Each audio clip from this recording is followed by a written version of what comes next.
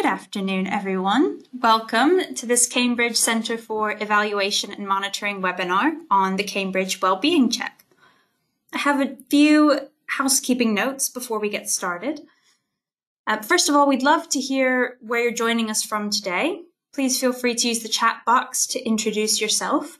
And we'd also love to know whether you're using a wellbeing check for your students already, and if so, which one?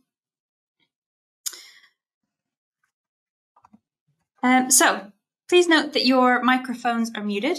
We can't hear any members of the audience, and this is to ensure good sound quality. If you would like to ask questions, please do. We'd love you to ask questions throughout the webinar. There's a question section in the GoToWebinar control panel on the right side of your screen. Please feel free to put them there or in the chat box. We'll see them in either place.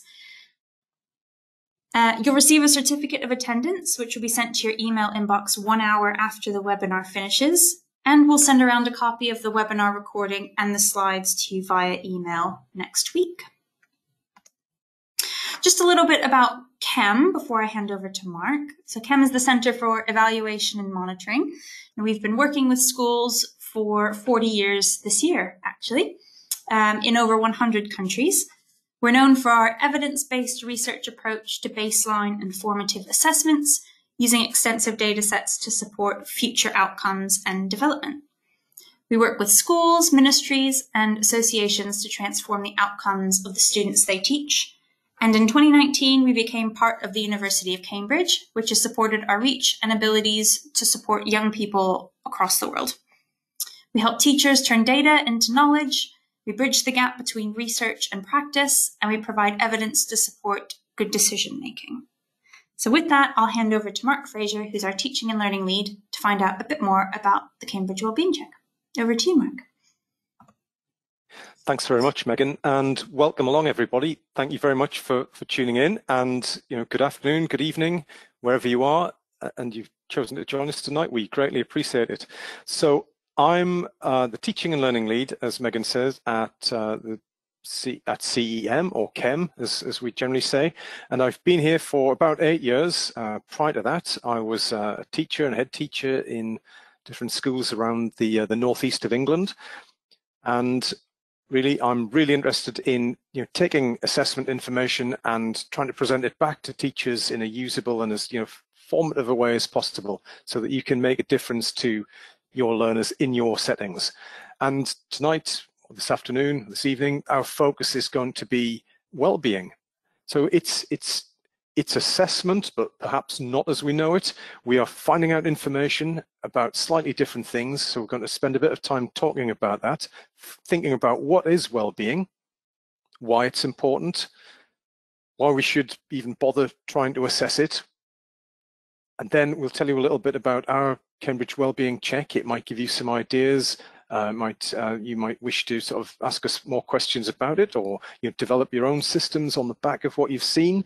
And then finally, just to round things off, I'll just be imagining I'm sort of back in school and wondering what we could do to improve well-being in our own settings. So we'll be looking at a few resources, a few places that you can go for further information. But before we start, just a little recap on the recent past. And I think we probably all know numerous examples of how the world has changed in the past few years. Recently published research is beginning to show that problems are not merely anecdotal. There are some clear and quite negative trends becoming apparent. And there are a few surveys and research documents and publications which are coming to the surface, and I'm just going to pick out a couple. This first one, again, you can access what I'm about to show you on the internet quite freely. So the Children's Society, they produced the Good Childhood Report. This was published just last year, and it's based on a sample of data taken from something called the British Household Panel Survey, which asks questions about all sorts of things in life in general. And there's a particular section about children and young people and how they're feeling and how they're sort of functioning within society as a whole. And sadly, the last wave of the survey shows that happiness generally and life satisfaction appears to be taking a downward dip. Reassuringly, some things are quite stable and quite consistent.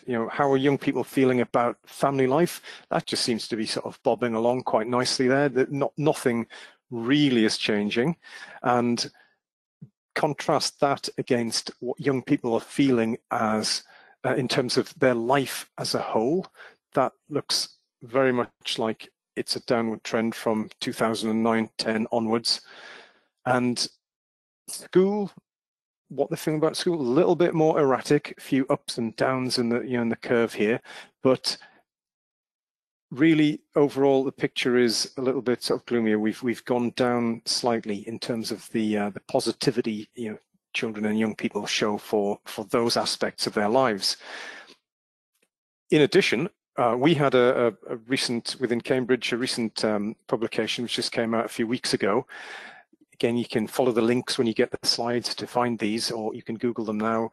And really, this is just pointing out, this was a questionnaire sent out to schools within the UK and internationally, and it's pointing out things that we possibly already know. The well-being of teachers and students was reported to have been substantially impacted by the pandemic.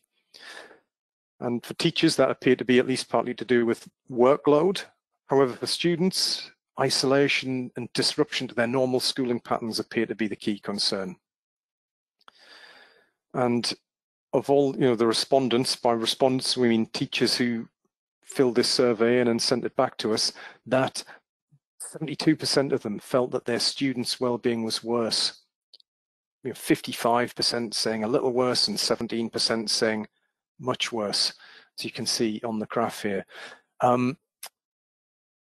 Other side of the coin, there are some people who thought, their children's well-being had improved a little bit, or the lilac color there in the middle, showing that maybe things haven't changed at all. But there's a big spike there, as we can see, on things being a little bit worse.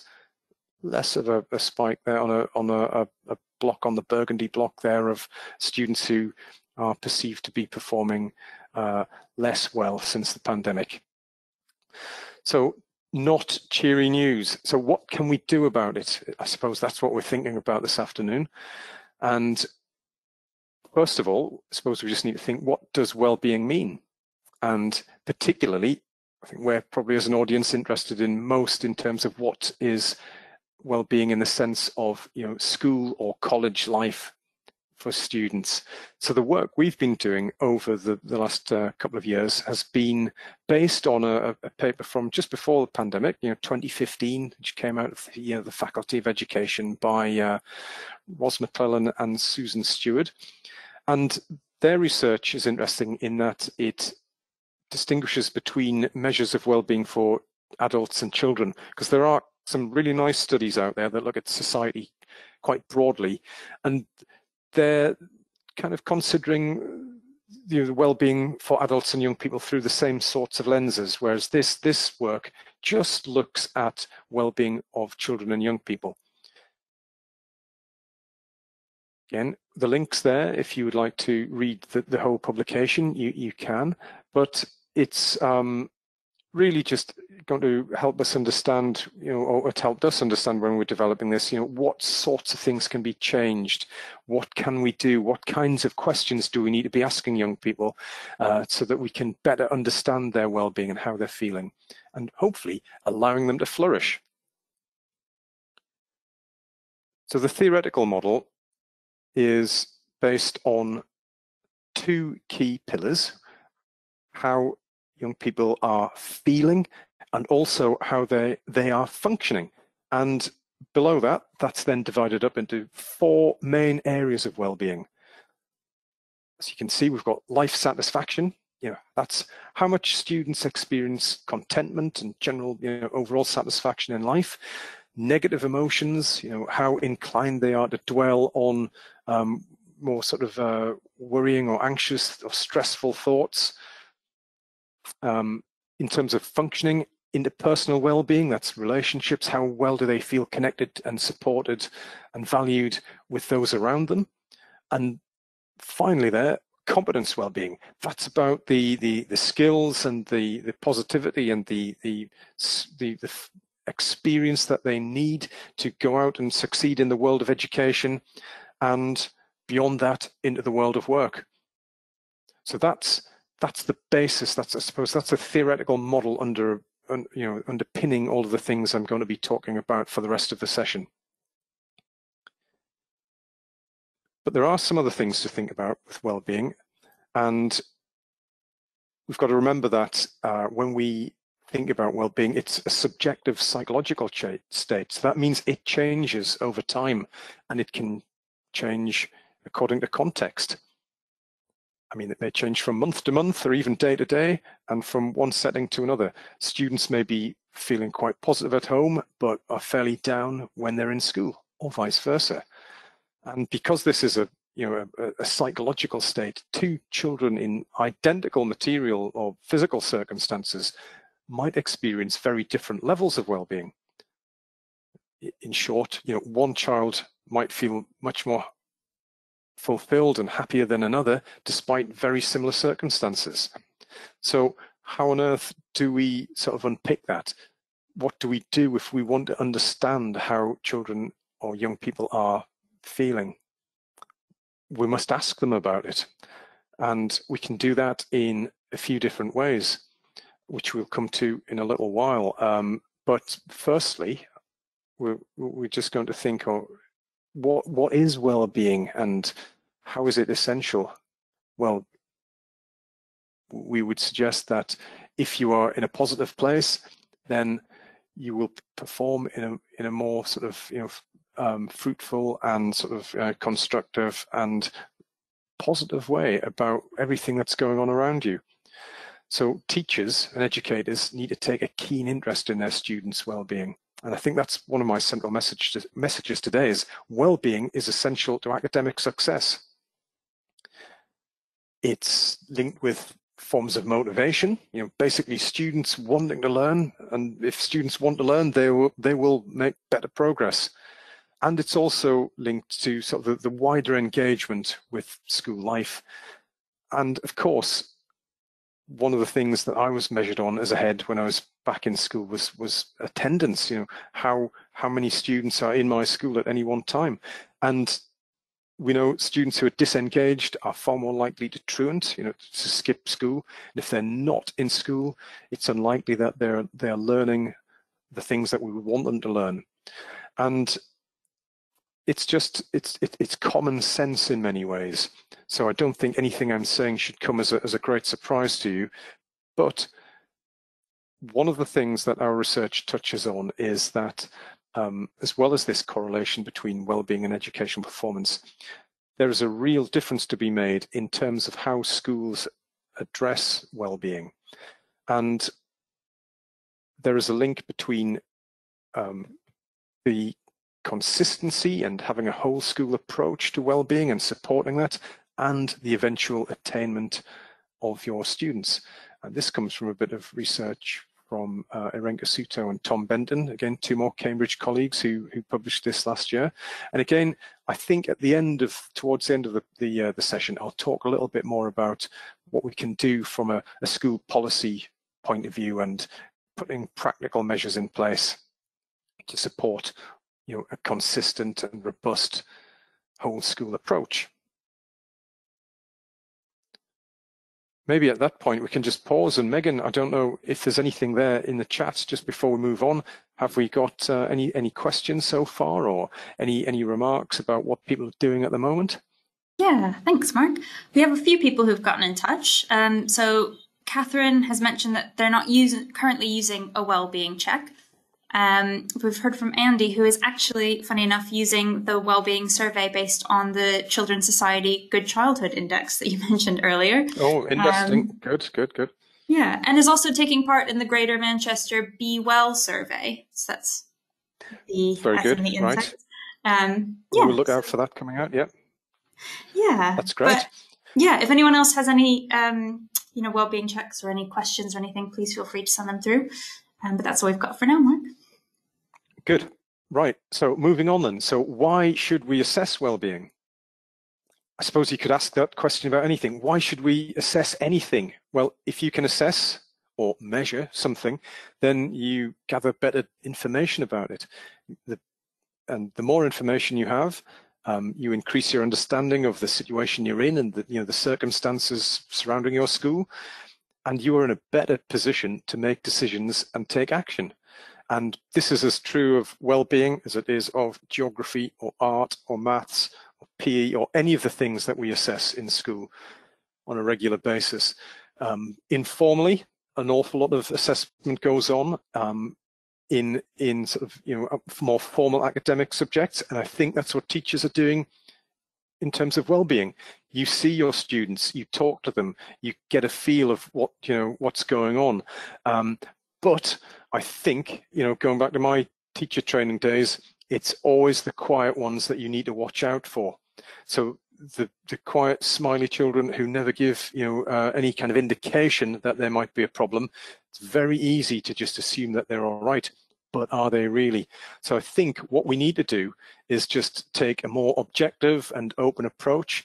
And just popping back to the Good Childhood report that's been mentioned a couple of times already, we need to ask young people what they are actually thinking and feeling, rather than just relying on adults' perceptions of that. And again, this report points that out, that you need to be doing something proactive.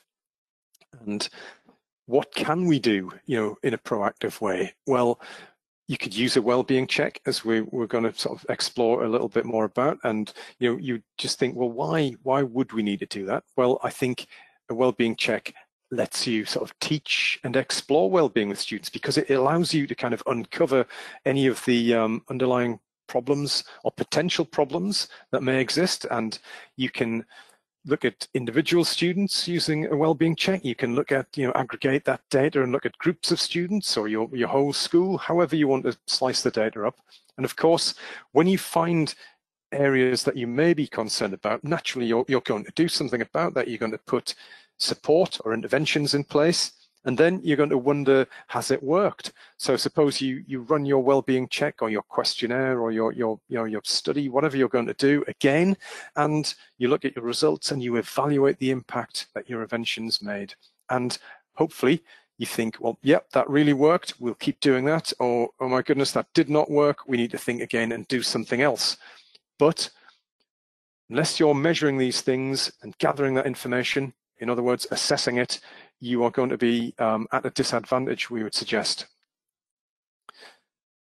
So a little bit about the Cambridge Wellbeing Check. Again, you can have a look at this and see what you think, and you might be using something like this. You might want to talk to us about using this, or you might want to develop your own from these ideas.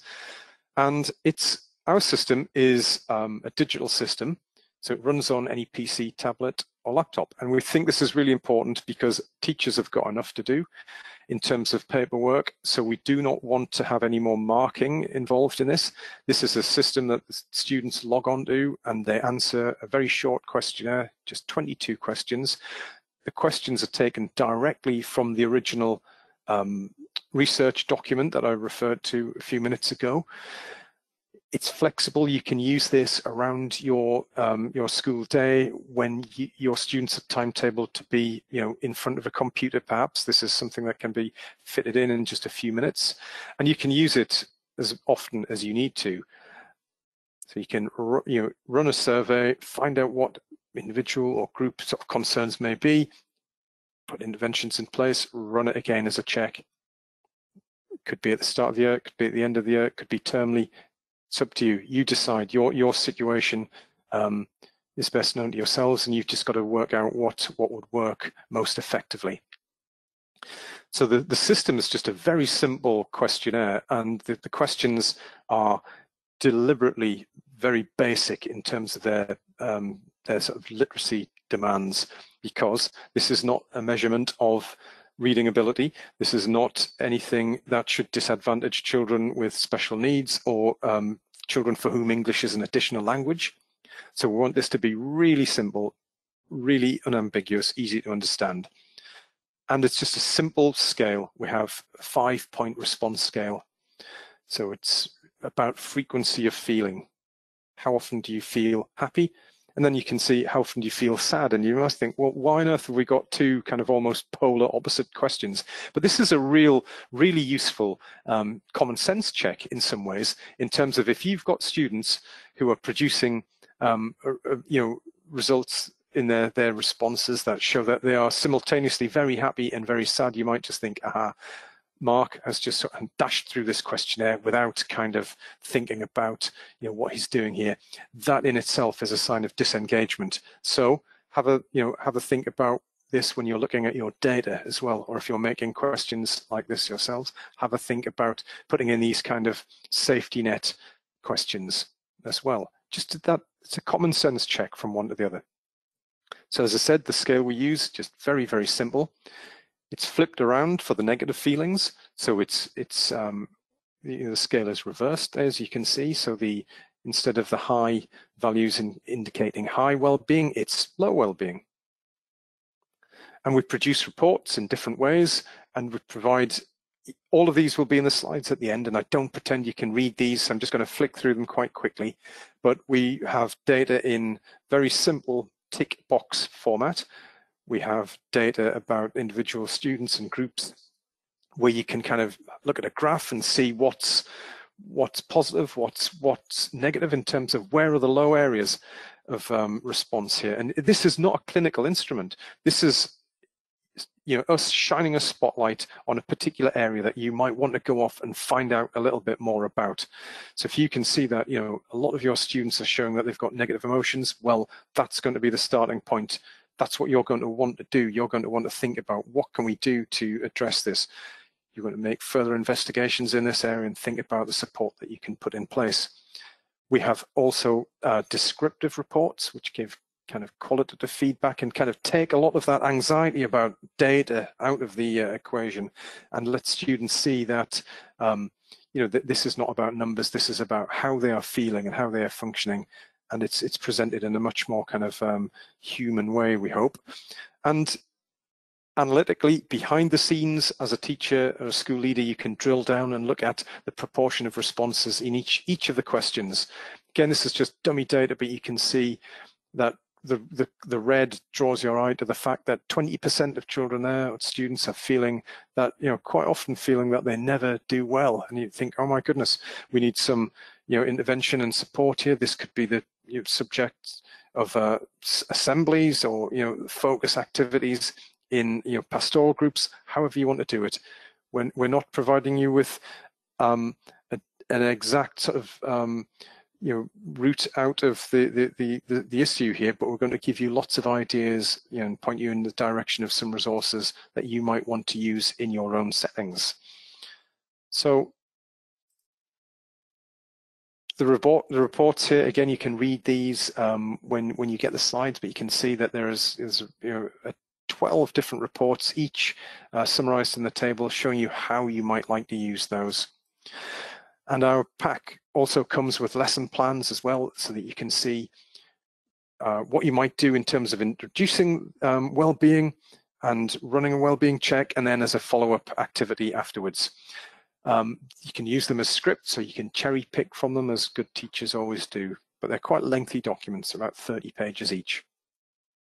And we also have guidance and support. You can go onto our website, you can speak to our customer service team, or you would receive sets of instructions from us as well. So lots of different ways of tackling well-being.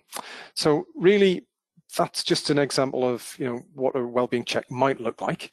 And then really I want to spend the back half of the session just thinking about how in school we can think about improving well-being.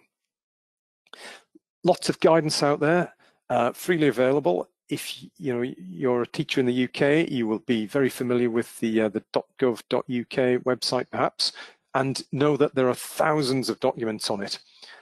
This one was produced a few years ago, but it's still really relevant, I think. And again, the link will be in the slides. You'll be able to follow the link and find the document, or you can Google it and find it yourselves.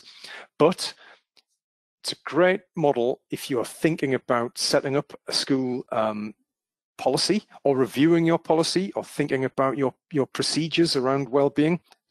And I'm going to pick out a couple of things from the document as well that you might wish to use.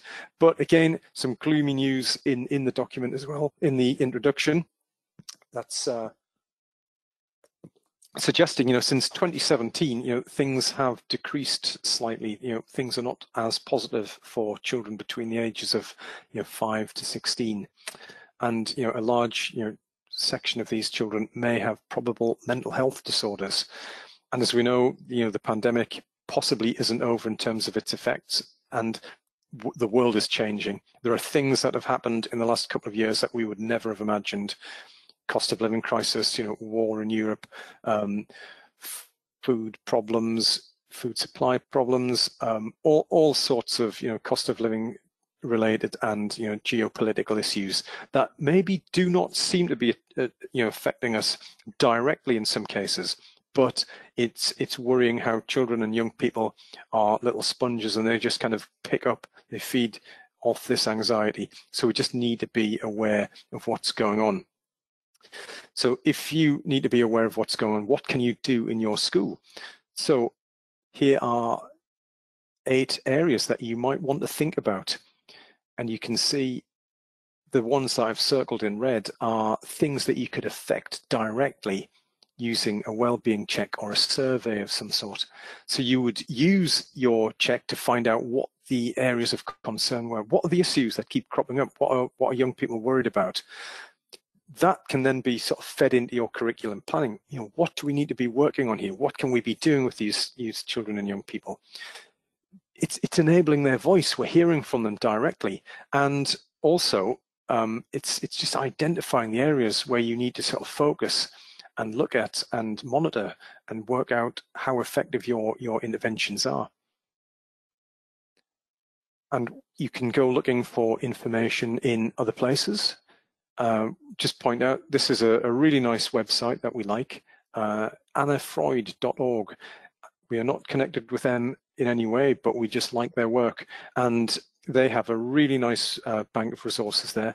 There are some lovely things to go and look at.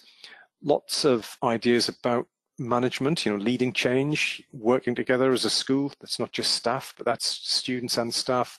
Understanding the need, promoting well-being, and again, just supporting staff and everybody in the community. So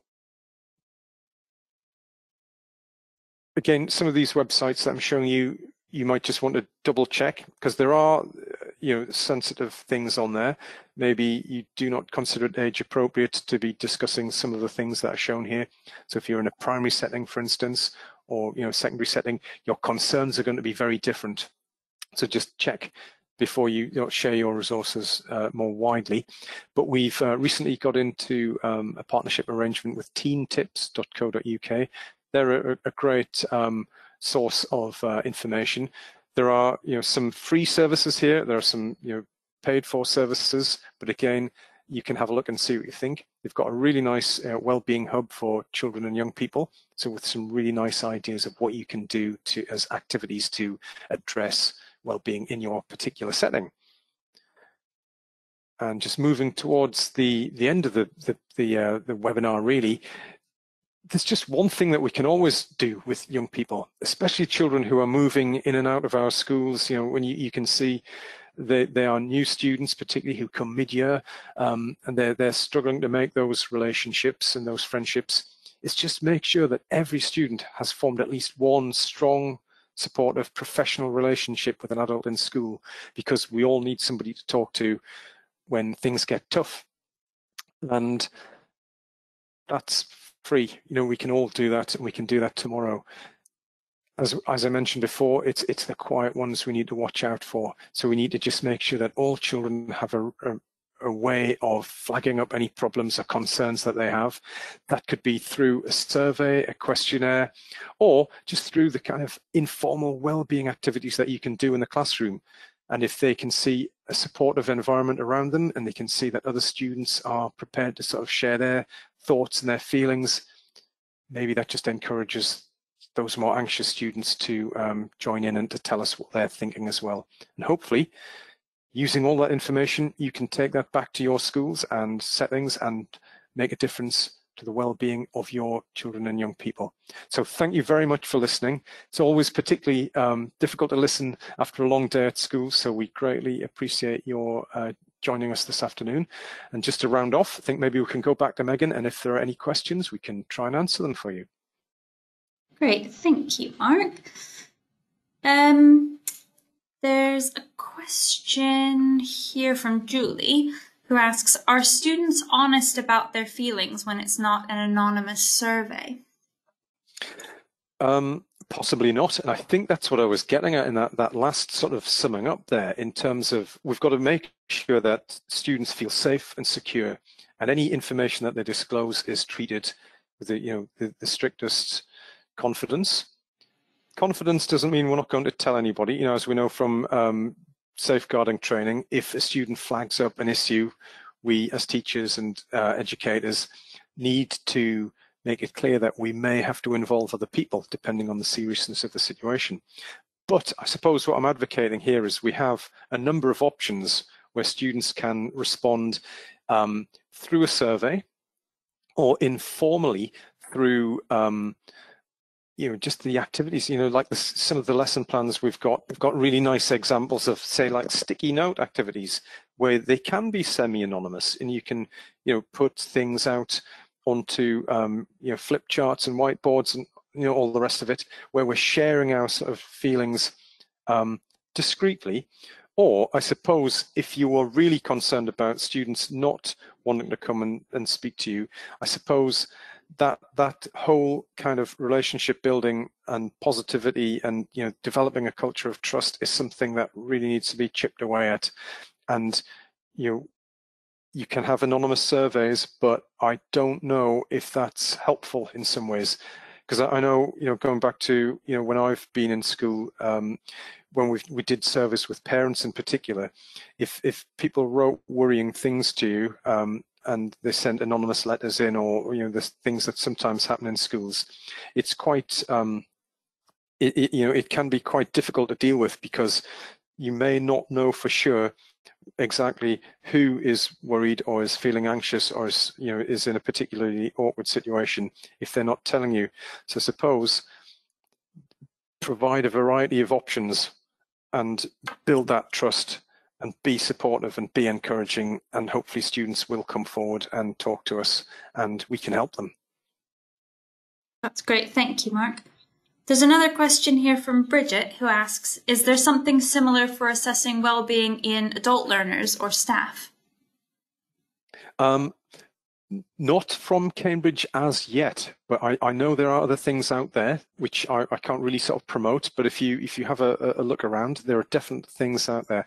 But yeah, I mean, it's a really important issue, and it's something we've talked about in Cambridge. Is that going to be our next step? Perhaps something is in the pipeline, because if the students and their sort of feelings and functioning is really important, but so are the staff, because if the staff aren't in a position to support the students, then we have no hope.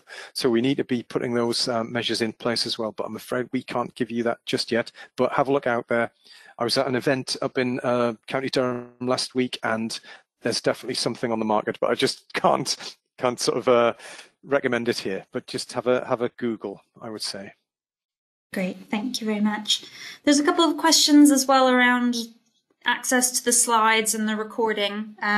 So just to say that, yes, both of those will be sent around to you within the next week or so. So feel free to share those with colleagues as well, if you would like. But I think that's all for the questions, Mark. So maybe just to say, if any questions do pop into your head, after the end of the webinar, please do feel free to get in touch. We'd be happy to answer them for you. You can get in touch at CEM, which is CEM, @cambridge.org. And just a big thank you to both Mark for presenting today, and to all of you for taking time out of your very busy schedules to come and have a listen. So yeah, we'll be sending the slides and the recording around next week, but I think that just leaves me to say thank you again for coming, and have a great rest of your day. Thank you, everyone.